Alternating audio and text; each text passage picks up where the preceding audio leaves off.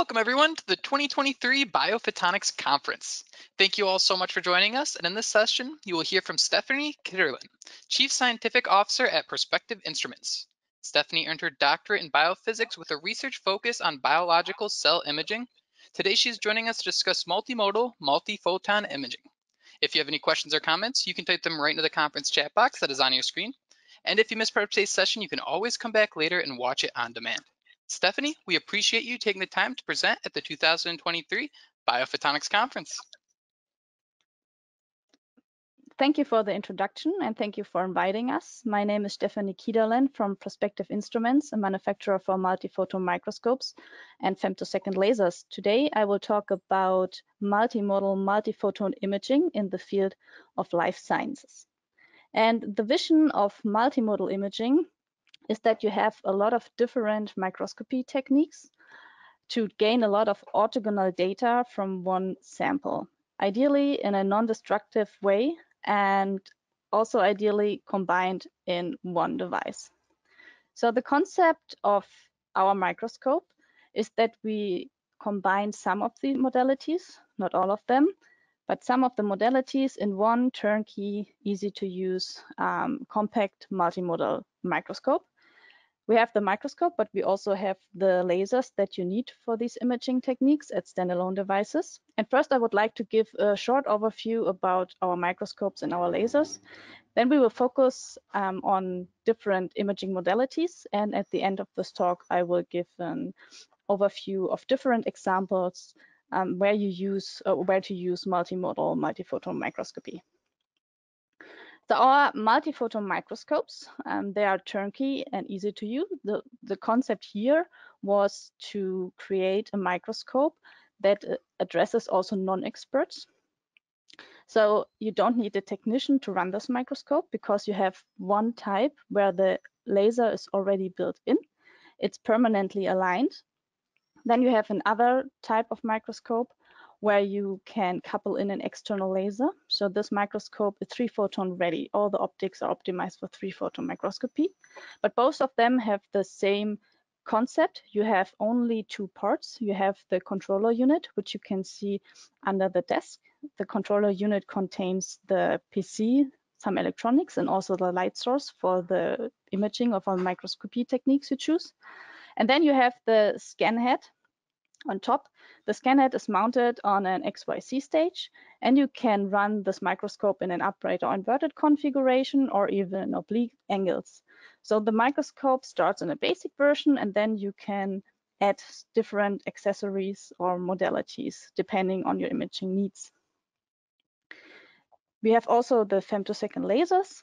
So our femtosecond lasers also are turnkey and compact and air-cooled. You can have a dual output laser. You can have a fixed wavelength or tunable wavelengths. They have a low RIN and phase noise. And these lasers are used for a broad spectrum of different applications. In the field of life sciences, they are used for two-photon microscopy, higher harmonics microscopy, FLIM microscopy, or cast microscopy, just to give a few examples. Okay. I would like to start with the most frequently used modalities in the microscope, which is the combination of wide field and two-photon microscopy. What is the difference between two-photon or three-photon and wide field microscopy? So first, 2- and 3-photon excitation is intrinsic confocal due to a confined excitation volume in 3D space. 2- and 3-photon excitation is sample saving because you only excite the fluorophores in the focal plane, and also it's a point scanning technique, which means you don't illuminate your whole sample, you go pixel by pixel. And instead of using visible light, you use near infrared light for a higher penetration depth. First, 2- and 3-photon excitation is intrinsic confocal. What does it mean? Especially for imaging biological samples, which are highly heterogeneous, you need a very high photon density for a very short time to have enough photons to generate a signal that you can detect, but also you want to avoid to harm your sample and to heating up your sample. And to create an excitation volume that is strong enough, you have to concentrate it in space and time. And how do you do this? In space, you use high NA objectives, and in time, you use femtosecond lasers.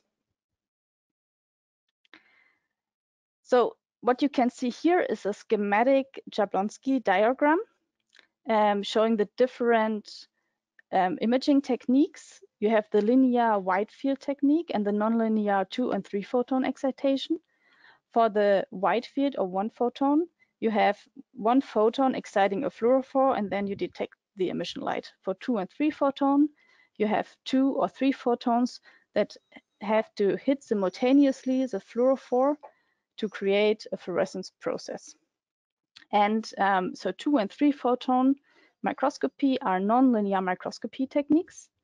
And you can see a schematic drawing of the side view of the focal volume from wide field and multiphoton microscopy. And multiphoton microscopy, because of the absence of multiphoton absorption in the focal plane, you have a very small focal volume, which makes this technique intrinsic confocal. But what does it mean on the sample side? Here you can see a volume scan, which is a 1-by-1 comparison between wide field and multiphoton. This is a volume scan of a sunflower pollen, and a sunflower pollen is a very small specimen. But even though you can see it in the upper row, the wide field imaging, that you detect a lot of blurry light or out of focus light, which you detect when you image the sunflower pollen in the wide field modality. What you can do here is to do nice wide field imaging. You have to physically sectioning your sample. And then you can do very nice imaging, what you can see on the right-hand side, which is a mosaic scan of a tissue section of a sagittal mouse head. For the multiphoton, because you have this small focal volume, you don't have to physically sectioning your slide. You can optical sectioning your slide. And by this, you only detect the fluorescence or the signal from the focal plane. Okay, 2 and 3 photon excitation sample saving, as I mentioned before. You only detect you only excite the fluorophores in the focal plane, and also it's a point scanning technique, which means you don't illuminate your whole sample all the time. You go point by point, and you use near infrared light, which allows you to penetrate deeper into the tissue, because again, you have this Jablonski diagram. For the wide field or 1 photon fluorescence, you use light in the visible range. For 2 and 3 photon, you use near infrared light. Especially for 3 photon, you have 2 distinct wavelengths that they're using, 1300 and 1700, because in between you have a very high water absorption. Okay, so this is nice, but of course now one of the questions that is rising up is how deep can you go? And again, to generate enough contrast from deep tissue imaging, you need to generate sufficient signal. And this means, translated, you need enough high photon density in the focal volume. So sufficient light needs to penetrate to the focal volume without aberrations, scattering, or absorption. And you need to hit this optical window. For the 2-photon microscopy, it is between 650 and 1300 roughly. But to understand how laser light can penetrate into the tissue, we have to understand how the laser light or the light interacts with the tissue. So you have a lot of different interactions. On the left-hand side, you see the ideal situation, which is a perfect focal volume. And on the right side, you see the reality. So when laser light hits the tissue or the specimen, different interaction can occur, some reflection can occur, but the major impact, losing this ballistic light penetrating to the focal volume, is scattering and absorption. And only a small portion of the light is penetrated to the focal plane. And also some aberrations can occur which destroy this very small focal volume. as I mentioned before, the biggest impacts are scattering and absorption. So scattering occurs because biological tissue has a lot of different molecules inside, which generates scattering of the light. And in this case, especially the me-scattering occurs where the particle size is bigger than the wavelengths or the wavelengths of the incident light. And a rule of thumb roughly is you double the wavelengths, you double the penetration depth, roughly. And for absorption, again, you try to hit the optical window. In the field of two-photon microscopy, it's between 650 and 1300 nanometers. And you have to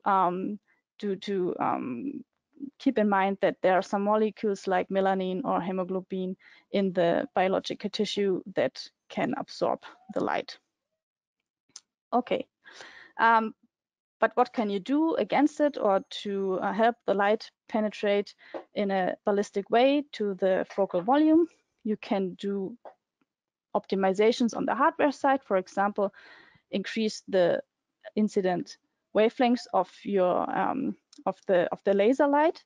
Again, a rule of thumb is double the wavelengths, you double the penetration depth. You can see here the spectrum of the laser. In the visible range, you don't have a very deep penetration depth, whereas when you use, for example, three-photon microscopy with 1300 and 1700, you can go much more deeper because you have less scattering. You can also use accessories like adaptive optics. What you can see here is a transmittive wavefront modulator from Phaseform to correct the wavefront that, or to correct for the aberrations. You can see an example. It is a retina of a zebrafish without adaptive optics, and when you correct for the wavefront, so you can image much more deeper with more details if you change or if you optimize on the hardware side. But of course, you can also optimize on the sample side. So one thing that you could do is to choose the right sample. What you can see here is a zebrafish larvae that is transparent by nature until a certain day. So this allows you to do, for example, deep tissue in vivo imaging. In this case, the zebrafish larvae were expressing fluorophos, GFP, RFP, and M-Sherry. And we collected also the SHG signal, label-free SHG signal. I will give a brief introduction to SHG a little bit later. But what I want to emphasize here is that if you have the opportunity to choose the right sample, then you can penetrate very deep into the sample without any optimization on the sample side. But of course, this is almost never the case. So most of the samples are non-transparent by nature. Here's an example of a glioblastoma cell line, which is grown on a chem membrane. And these cells are grow very, very dense, and they grow very large tumor models. And here you can see in the volume scan that we are limited in the penetration depth roughly to 180 microns.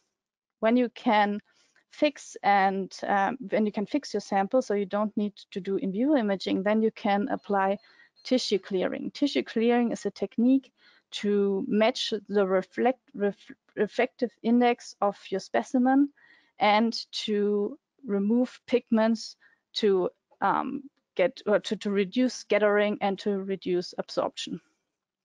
If you have a good cleared sample, then usually you are not limited by the penetration depth from your microscope side. So in this case, we were able to image the whole tumor, which was 1.3 millimeters in diameter, roughly. Okay, now we talked about imaging depth, but then of course the next question that will come up is how fast can you go? So how fast can you do the imaging? And in the context of point scanning, so the imaging speed is mostly defined by the scanning speed of the scanners that you're using. And there are different scanner types that you can use. You can use linear galvo-galvo scanning, resonance scanning, or polygon scanning. All of them have different advantages and disadvantages. And what I want to emphasize here, that it is always a trade-off from the hardware side. So for example, which laser do you use, or which scan to decide which scanner type you want to use, but also on the sample side, which field of view do you expect, or which signal of noise ratio do you have from your sample. So there's a difference between the theoretical possible imaging speed and of course what really makes sense if you image a real specimen. I have an example to show the differences between linear galvo-galvo and resonance scanner. For this, I chose a sample, which is a tail of a zebrafish larvae. And first, I did a volume scan to check on the depth of this tail. And then I decided on the intermediate plane, which was roughly at 60 microns. And first, what you can see here is a comparison between the imaging speed using linear galvo-galvo scanning. On the left-hand side, you can see a high-resolution image, of course, with the lower scanning speed. In this case, it was 0.07 Hertz. And then if you reduce the resolution by reducing the amount of pixels, you can go faster. But you will see especially on the 128 times 128 pixel and a frame rate of roughly 17 Hertz, artifacts occur on the edges of the images. So of course, this is no high quality imaging. But again, if you don't expect a large field of view and you're only interested in a middle region, then you can do very fast imaging with linear scanning as well, like you can see on the very right-hand side, which is the heartbeat of a zebrafish, which we imaged with linear scanning in vivo. But of course, very fast dynamic processes, resonance scanning is highly beneficial compared to linear scanning. Here you can see the same sample and the same concept. On the left-hand side, you have a high-resolution image. On your right-hand side is a low-resolution image, but this time it was imaged with resonance scanning. And you can see that the imaging speed, of course, is much more higher, and you don't see these artifacts when you go very fast. But at some point, it does not really make sense to reduce the amount of pixels because you don't see any details anymore, right? So what you can do if you want to image very fast processes, like you can see at the bottom, these are erythrocytes running through brain capillaries in a mouse brain. You can either choose on a trade-off between pixel size and speed, but if you have to increase the imaging speed, then you can reduce the amount of pixels in one direction, so you don't have a full field of view, but you can go up to 100 Hertz and still have a resolution that is high enough to really see details here. Okay. So now I would like to jump into a few examples.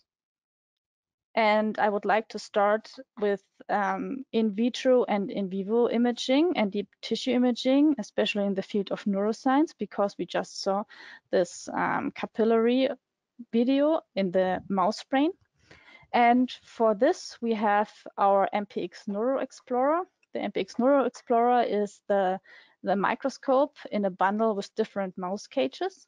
So you have different options for awake experiments where you have a air-floated cage and the mouse is fixed on the head, but it still can kind of freely move, or got the feeling that it is freely moving. Or you have a heating pad for sleeping experiments with us constantly heating the mouse and also tracking the vital parameters like the heartbeat or the breathing rate. And here you can see live setups of the MPX microscopes in mouse experiments. On the left, you can see the scan head in an oblique angle. In the middle, you see an experiment with a sleeping mouse, and on the right, you can see the moving mouse in this air-floated cage. And here's an example about mouse cranial brain imaging. On the left side, you see an in vivo imaging experiment. You can do different experiments with different scanners. For example, if your microscope is equipped with both linear and resonance scanning, you can detect very fast processes, like again, the blood flow in the brain capillaries. You can do volume scans, or you can see standard reporters like GCamp, which is the calcium influx in the neurons. With live in vivo imaging, and especially in the brain, you can go roughly to 500 microns in depth. It really depends on the preparation of the glass in the skull of the mouse. You can also resect the brain, and again, you can apply a tissue clearing technique, and then you're mostly not limited on imaging depth. What you can see on your right-hand side is a cleared mouse brain where we were limited by the working distance of the objective, which was 4 millimeters, not by the image, or not by the penetration depth.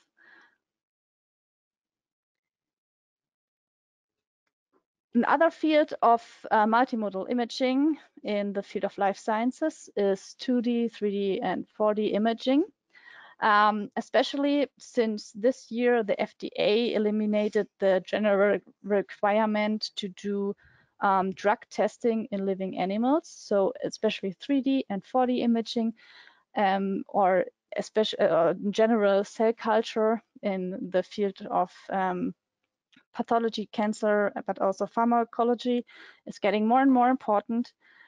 But also tissue engineering and bioprinting, which focus on mimicking native tissue ex vivo. If you have these very large constructs or 3D cell culture, you need techniques to image your constructs, right?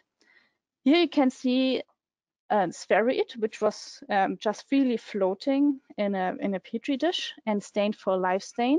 And what I would like to emphasize here is that the nice thing about using multiphoton microscopy is that you're not limited on the surface. If you want to do, for example, time-lapse imaging, you can choose on any plane.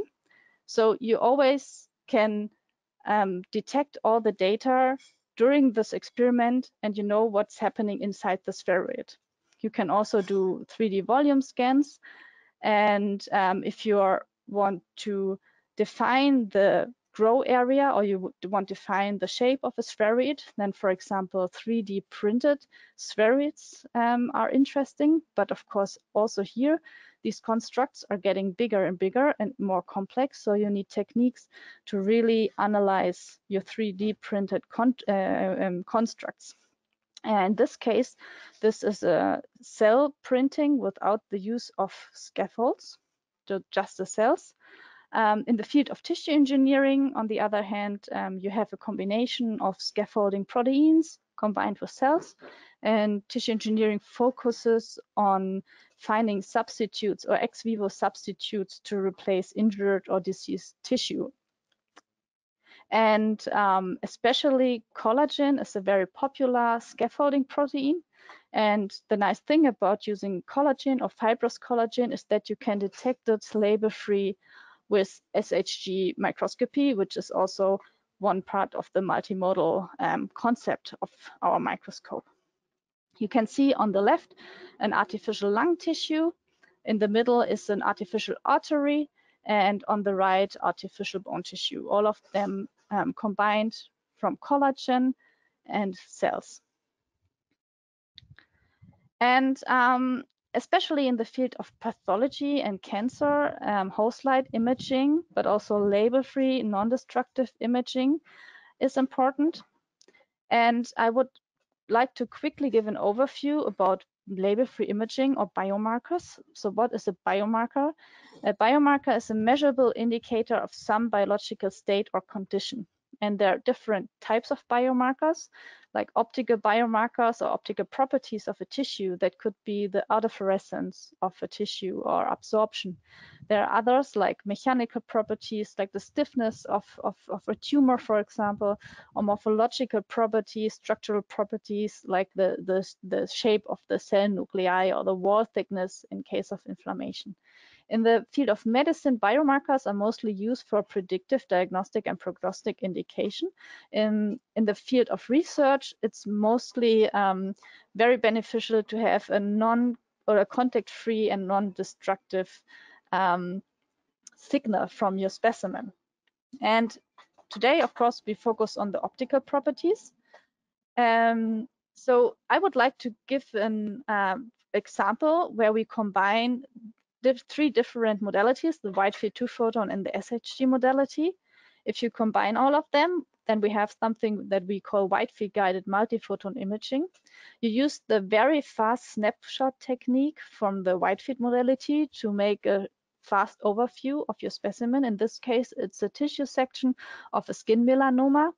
And then you can decide on different region of interests. And these region of interest you can image with two-photon and SHG microscopy in a little bit more detail. The benefit here is that especially the SHG, which allows you to detect the collagen in the tissue, tells you something about the tumor border. And the bottom you can see the real H&E staining at the ground truth. And you can clearly see on the region of interest that you see differences in both the H&E staining and the multiphoton imaging between the lesion, the healthy tissue, and also the border between healthy tissue and the lesion. I mentioned SHG imaging in this talk very often, so a very brief overview about SHG and also THG. Both of them are nonlinear imaging techniques. This is called higher harmonics imaging, where two or more photons simultaneously are scattered by a molecule in the case of SHG, or refractive index mismatch by THG. And I want to emphasize here that SHG and THG are no fluorescence processes, but you can use them in biological tissue for label-free imaging, SHG especially at molecules like collagen or muscles, so all non-centrosymmetric molecules, and THG at the refractive index transitions like in lipids. Here's an overview of SHG and also THG imaging. On the left, you can see a 2D tissue section and from a mouse muscle, which was imaged by SHG only, so complete label-free imaging. And you can see the collagen from the tendon, which is running through the upper left corner of the image. But you also can see the C-bands of the muscle, which you can really distinguish one by one. And on the bottom, you can see a merged image from THG imaging and SHG imaging, where you can see the lipids from the cells in the skin, in the cell-rich region of the skin, so in the epidermis, and then the collagen in the lower regions of the skin. And the nice thing here is that it's not really depends on sample preparation, so you can image SHG and THG label-free in 2D tissue sections, but also native 3D samples, and in like artificial constructs like collagen scaffolds. And so one last thing I would like to show is also label-free imaging using Chaos microscopy.